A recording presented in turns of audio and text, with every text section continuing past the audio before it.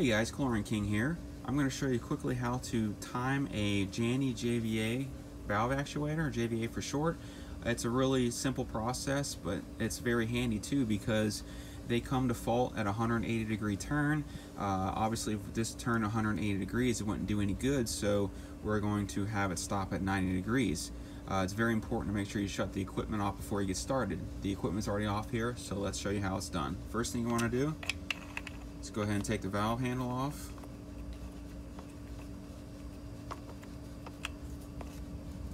Now you have 4 screws to undo before you access the motor. 1, 2, 3, 4. So let's go ahead and get those done. Make sure you put them in a safe spot so you don't lose them.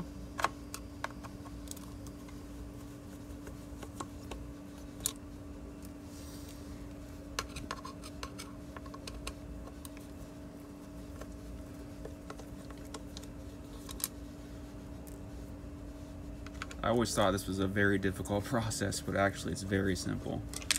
So once you got the screws off, all you do is you just lift the cover off. And now we're accessing the internals and we're going to fine tune it. So let's take a closer look here. Alright, so I just went ahead and put this valve handle back on for demonstration purposes, but I'm going to show you the throw right now. I'll speed this up for you guys. Alright, so you guys see that it's at a 180-degree throw, and what do we want to do if we want to do 90 or 45 degrees? Let's go ahead and show you how it works. So here's where the secret is. See this orange switch right here? What happens is these plastic wheels will spin around and hit and have a piece that sticks out that activates this and causes the actuator to stop. I'm going to show you what I mean by that. See that button's coming around right there? It's going to push that D10 in and it just stopped. So all we're going to do, if we want this to stop at 90 degrees, we're going to put the handle on just for demonstration purposes, and then we're basically going to move the wheels around, the timing wheels, until we get to the spot we want. So we're going to put this at 90 degrees, stop it right there, and then we're basically going to just move this wheel around until a switch gets activated. There we go, now it's depressed. So now, this should stop right at 90 degrees.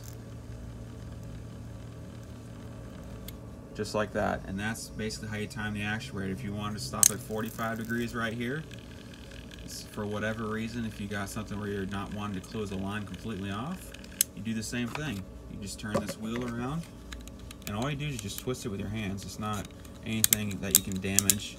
You don't need a special tool until it depresses. And now, let's back it up. Now it should stop right at the 45, just like we want it. So you just time both wheels until you get the valve to do exactly what he wants, and it's as simple as that. That is how you time a JVA or Jandy valve actuator. So like and subscribe, and stay tuned as always for our next video. Have a great day. And don't forget to check out my friend Robert's YouTube channel, Clean Pool and Spa. Full of great information will surely help you take care of your pool. Link is below in the description.